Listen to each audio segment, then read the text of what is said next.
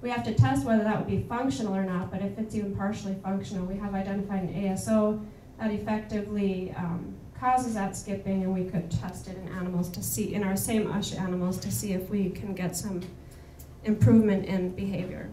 I wanted to just really briefly call out about antisense oligonucleotide approaches and the benefits as a therapy, because like I said, I think it has a lot of potential for treating other types of mutations, other types of even targets, up or down regulation in the eye. They're small, they're very specific, quite stable. The toxicity has been historically low for other targets. Deliverability is high. They're very easy to make. We can make them very quickly. And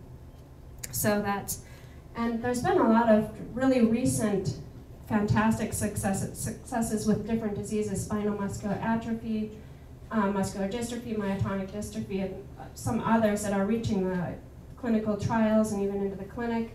And for the eye, in fact, ISIS, which I work with, they had their first FDA-approved drug many years ago now, is actually to treat CMV retinitis. So they have some proof that the ASOs in the eye are going to be useful if we can just identify targets and treatment approaches.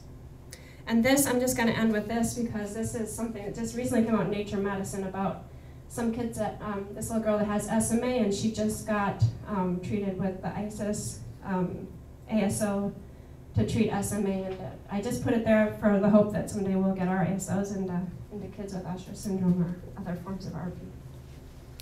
Thank you.